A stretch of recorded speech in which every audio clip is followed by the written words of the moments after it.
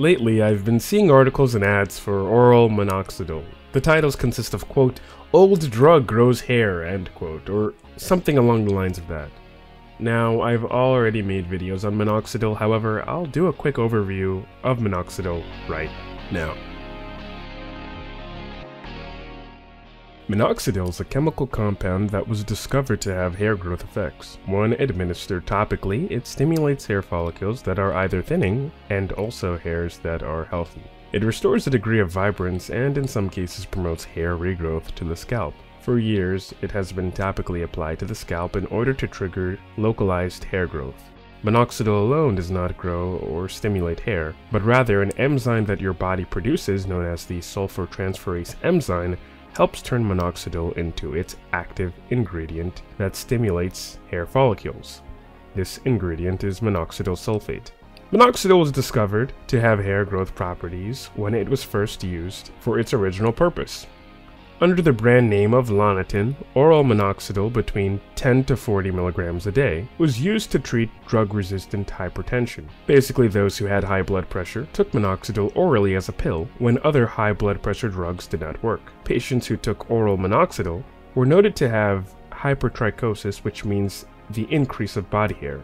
Keep in mind, this is body hair in places that are sometimes not wanted. It was here where researchers and dermatologists alike pushed for a topical formulation, which when applied to a local part of the body, say the scalp, a sort of hypertrichosis or hair stimulation effect may be triggered. The late Dr. Guinter Kahn, a dermatologist that operated in North Miami Beach in the United States of America, patented a topical version of minoxidil in the 80s, along with the Upjohn Company, and this product is known as Rogaine. And since then, it has been used to help treat various causes of baldness, with it being a main treatment for androgenetic alopecia.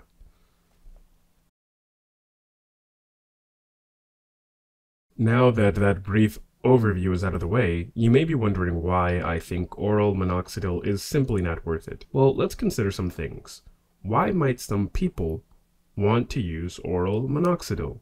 Well, the application of topical minoxidil is a hassle and comes with side effects on its own right that are more annoying than dangerous. The alcohol content of liquid minoxidil has been known to cause scalp irritation and drying. This also contributes to scalp inflammation and also sometimes scaling, which is a very uncomfortable peeling of your skin. And having that on your scalp isn't the best of things, right? Dandruff has also been known to be a cosmetic issue of liquid topical minoxidil, along with making hair oily. Foam minoxidil, however, does not seem to cause much of these issues.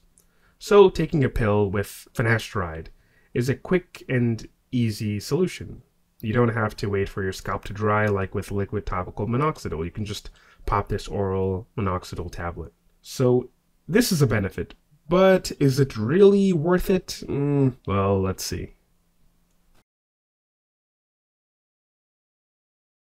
Oral minoxidil has a host of nasty side effects. Now, some people might say that these nasty side effects are only apparent when high doses of oral minoxidil are taken, say the 10 to 40 milligram Loniten daily prescribed range.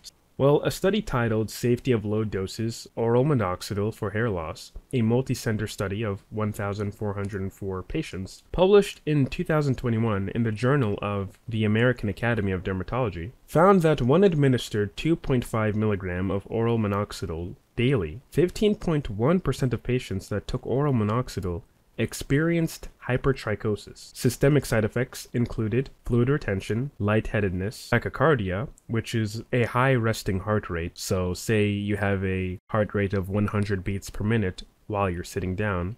That is unusual. Pericarditis, which is fluid that compresses the heart, and even hypotension, also known as low blood pressure for those of you who don't know. Headache, periorbital edema, and insomnia. And this led to the cessation of treatment in 29 of the individuals, so 1.2% of the 1,404 patient population. No life-threatening symptoms were noted. With topical minoxidil, similar symptoms are possible, but very rare. But also 15% of people getting hypertrichosis because of oral minoxidil, that is pretty significant, and I wouldn't say that's rare. in addition to the fluid retention in limbs, personally, I don't think it's worth it.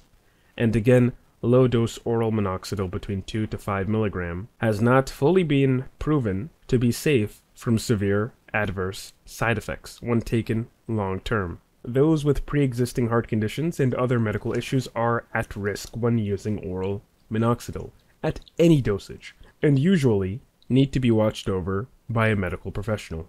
So you can't self-medicate with this, guys. It's not like minoxidil, topical minoxidil rather, where you can just get it over the counter. This is an actual drug that you need a prescription for, so be wise and don't find it on some random shady website online.